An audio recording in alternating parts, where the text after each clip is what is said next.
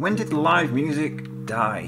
And I don't just mean live concerts or gigs, I mean anything that gives the illusion or the impression of being live these days just isn't. Every day I flick through social media like we all do and I see amazing videos of guitar players and singers doing amazing performances that aren't real. It's very, very common these days for musicians to have a pre-recorded track and then they dub that track over a live video of them performing it, but they're not performing it because it was already pre-recorded and perfected. Guitar players might put out a video of them playing an amazing guitar solo. It's note perfect, you know, but you don't know how it was recorded. It might have been recorded one note at a time for all we know. And it's not just guitar, obviously, it's singing covers too, you know, vocals that have been absolutely auto-tuned the hell out of. And they've just taken absolutely every slight imperfection out and just replaced it with this very robotic, perfected vocal. And then again, taking it and dubbing it over the top of a video of them performing it like it's live when it isn't. And I'm not saying this to call anyone out because you know what?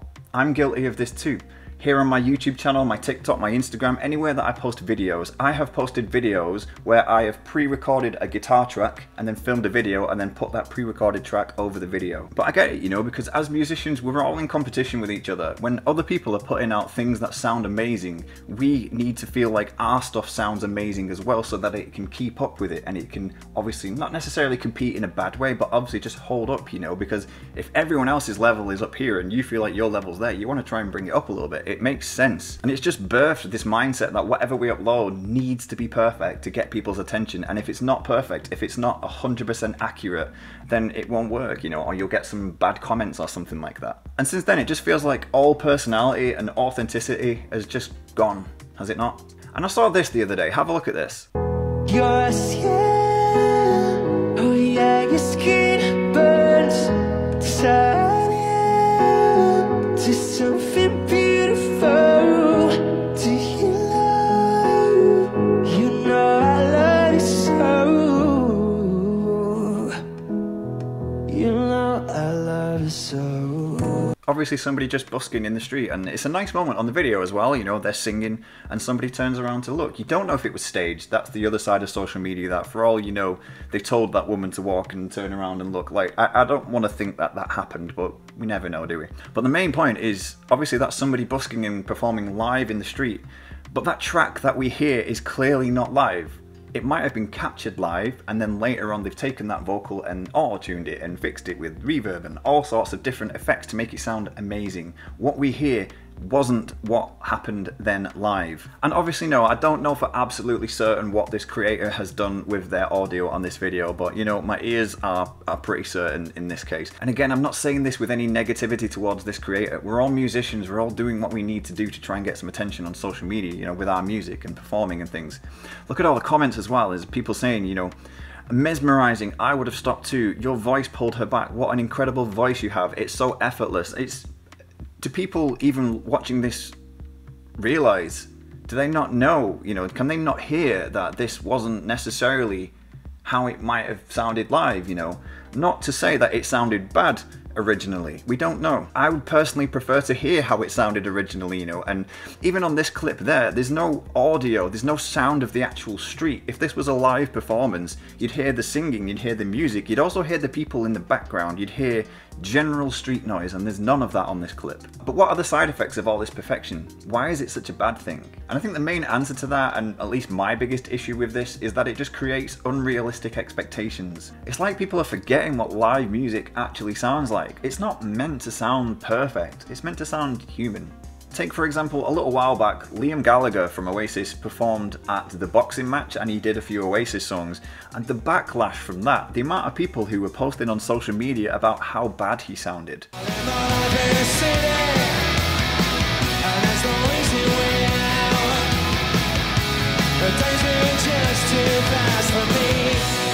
And people were saying that they were so happy that they didn't manage to get Oasis tickets because if he sounds like that, then, you know, that sounds bad, that's not worth the money, I'm glad I didn't pay for that and all that sort of stuff. When, you know, being realistic, it sounded fine, it sounded great in fact, considering Liam Gallagher's in his 50s. But everything about this performance was real. The band were playing their instruments, and Liam obviously was singing. There's no backing tracks, there's no extra vocals on track or anything like that, it's just him. And even at one point, he misses his cue to start singing, so clearly this is live, because if this was on track, that vocal would have still been there even though he wasn't singing, you know, but because it wasn't there, it's because he missed it, because he's singing live.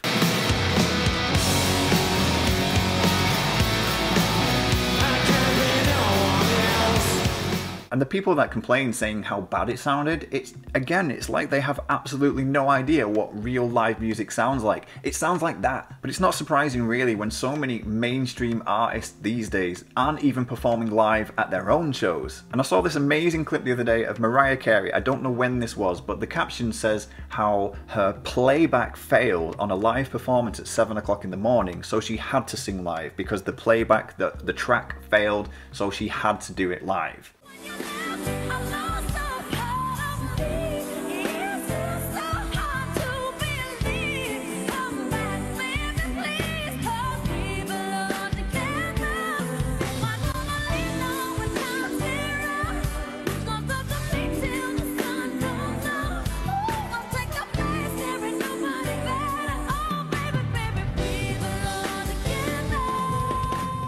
If that's true and she had a playback track that failed and she had to sing that live unexpectedly, that is an amazing performance. Everything about that looked live. Even when she was moving ahead with the microphone, the volume dipped when the microphone was further away from her voice. That's another sign that somebody's not actually performing live, when they have a microphone and they're moving it about like that and the volume isn't even changing slightly. You know, I see that quite a lot too, but she was like this and you could hear the volume going in different sort of stages, and she was putting a lot of emphasis into that performance. It's like she was using her whole body to get those notes out. Some of it was pitchy, some of it had some voice cracks and things like that, but that didn't matter because then she saved it with these amazing notes in between, you know. It's a really, really awesome performance. Compare that with this performance of Mariah singing the same song.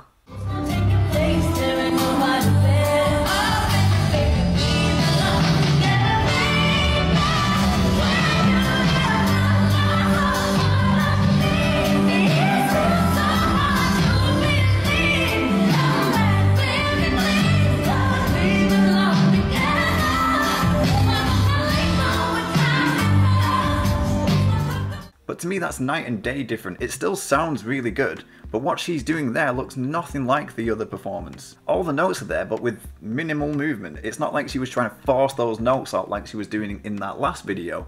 It's just like kind of stood there and singing it, but all the notes are still perfect, you know. And I don't even know if that's physically possible, even for an amazing singer like Mariah Carey. And her facial expressions as well, like what she was doing with her face didn't seem to match what was coming out. And there's one word specifically in this one which gave it away for me. It's the word baby.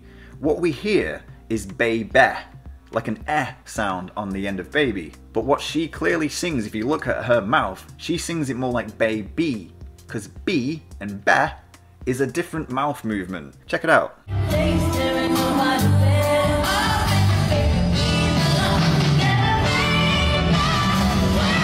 There. Even the comments in this video are actually starting to question this, you know.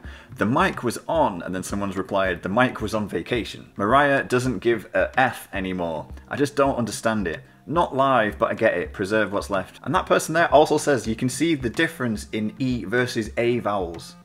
So I'm glad I'm not the only person who noticed that. And even her whole demeanour in this, I really hate to say it because Mariah's an amazing singer, but it just looks lazy in comparison to that other video. It's the same thing as well also these days when bands are in the studio recording their albums and their songs. Gone are the days of trying to get a really, really good take of somebody doing an amazing performance in the studio to put that on the album. Especially with singers, it's like sing a line and then sing the next line and then sing the next line and then add this word in there, and then if anything's wrong we'll just cut it out and then put it in again later. It's not a performance, it may as well be a bloody jigsaw. Bruce Dickinson from Iron Maiden, arguably one of the best rock and metal vocalists, listen to what he has to say about that whole kind of recording process.